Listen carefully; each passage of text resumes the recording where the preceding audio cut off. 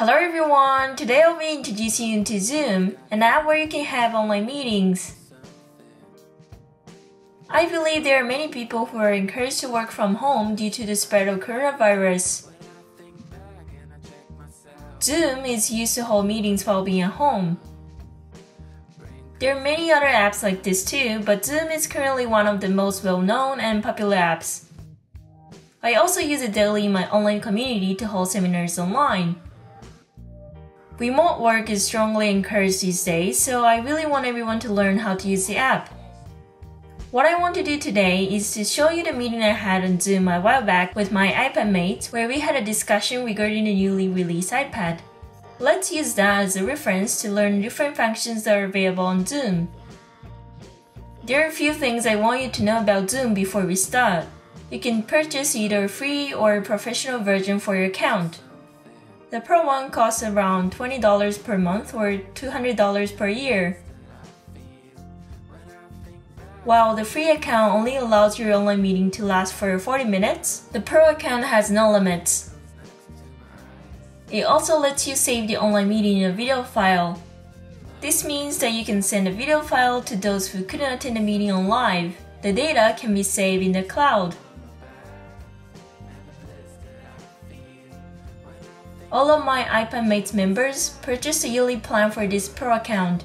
Our seminar usually lasts for more than an hour, so we will not be able to focus if the session stops during the middle, as 40 minutes is the maximum for the free account. So I highly recommend getting a Pro account if your online meetings tend to last for more than an hour. Keeping these things in mind, I'll now start my tutorial. The video will be a bit long as there are many functions to cover, but I really appreciate it if you could watch this until the end.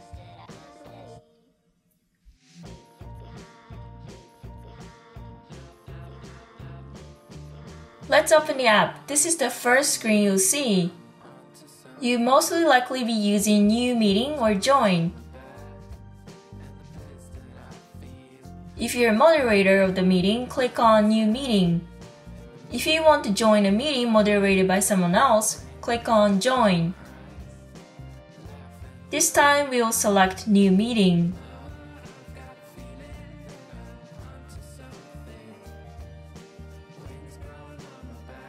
Then click on Call using Internet.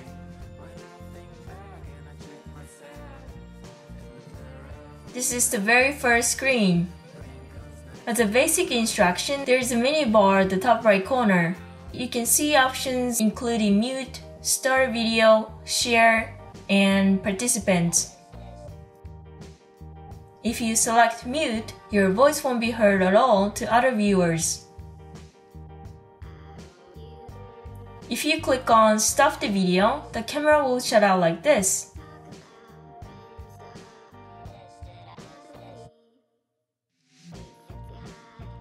To check the participants of the meeting, click on Participants. Right now, the only name is myself listed as a host of this meeting. So now let's ask my iPadmate to join this meeting. Click on Invite, then copy URL.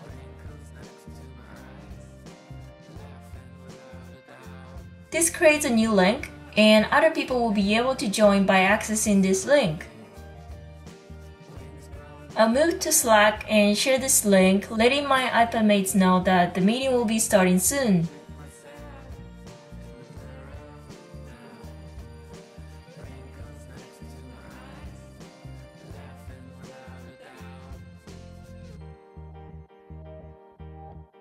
All I have to do now is to wait on Zoom for them to join.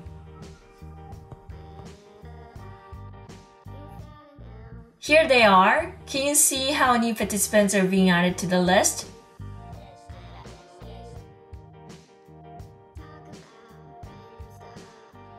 Hello everyone! Whether it be through email or text messaging, as long as the Zoom link is shared, other people can join the meeting. A lot of people are participating. There are currently 13 people in this meeting. You can see who joined the meeting by referring to these small screens at the bottom. If you click on your own screen, you'll be enlarged on the iPad like this. But usually the person speaking at the moment will be displayed on a large screen. For this tutorial though, I'm the only one talking, so let's set it so that the person in the large display will be fixed as me. To do so, click on your own name from the participants list, then click on Spotlight Video. This settings makes my screen a large display for all the other participants joining the meeting as well.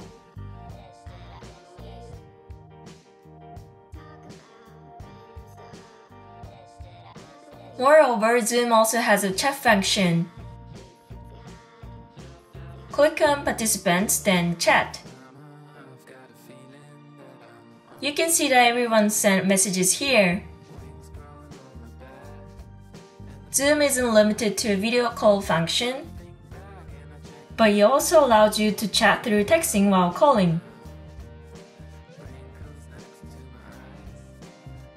I'll say hello.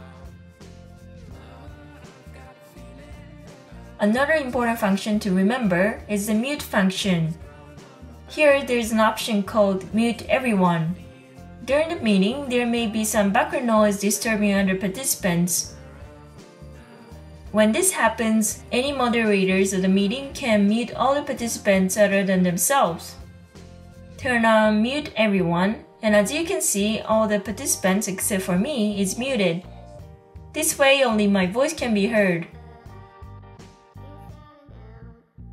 All the functions I've just mentioned can be found in the participant category, including the chat function, members invitation, mute function, as well as the spotlight video function.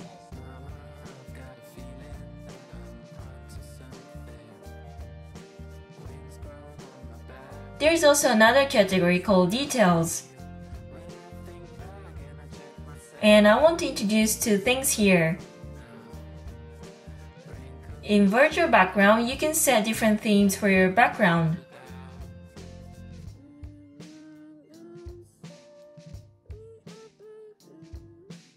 Look, we have space theme,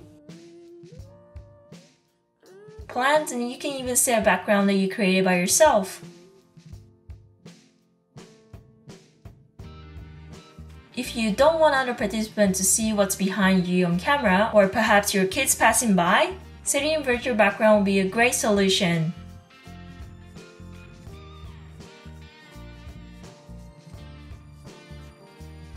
Clicking this plus button will let you add a design of your own. For some reasons though, the camera flips horizontally when using the virtual background. Let's move on.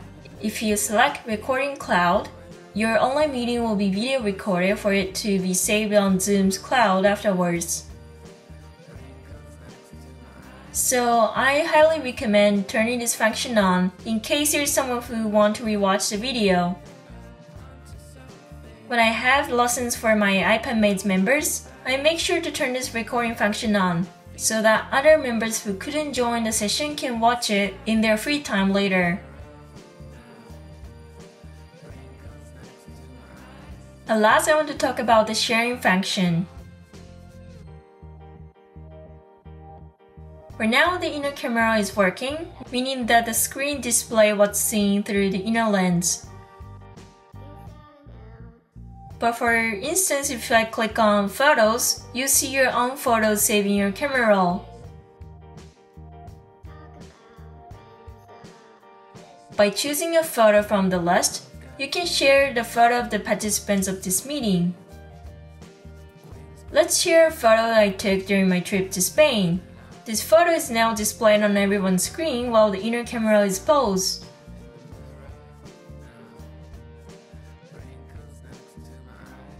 There are many other elements to this sharing function. The Whiteboard function is quite interesting. If you click on Whiteboard, the screen becomes plain white. I'll be using the Apple Pencil to write any kinds of text or illustration on the screen. There are many other elements to this sharing function. The Whiteboard function is quite interesting. If you click on Whiteboard, the screen becomes plain white. I'll be using the Apple Pencil to write any kinds of text or illustration on the screen. The screen is shared with the participants simultaneously. This can be used if you need to take notes during the meeting. We can also be shared with others. For example, I will jot down a discussion question: should I buy a new iPad Pro? There are also many detail settings that can be used on this whiteboard. For instance, if I click this arrow, I can adjust the size. I can also change the color of the pen.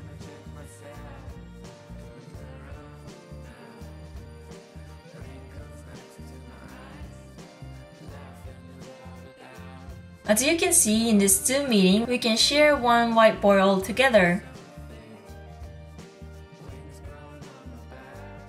Since I'll be buying a new iPad Pro, I'll write my name below. This isn't how the whiteboard is usually used during an online meeting, of course, but during a meeting, one person can be a note taker to jot down some important points of the meeting. There is also a function to save this whiteboard as a photo in your camera roll. It might be a good idea to share this photo with all the participants once the meeting is over.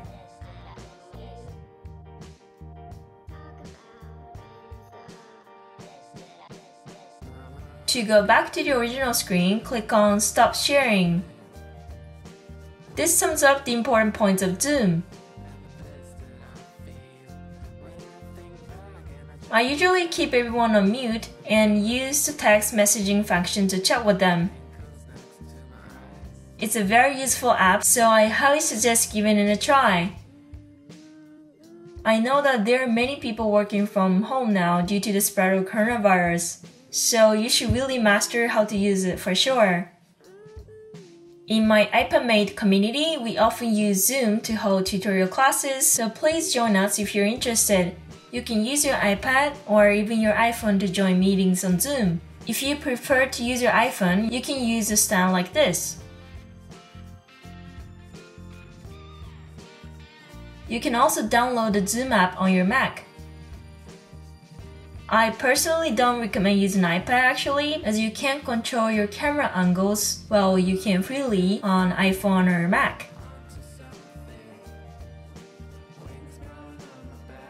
Especially girls, you might be worried about how you look on camera during a meeting, so in that sense, iPad may not be the best choice. But for those who don't really care, the screen is big and you can use the chat function with ease on iPad, so feel free to try it out. Anyway, if you liked this video, please give it a thumbs up, and thank you for watching my video. To end the meeting, click here. Bye bye everyone!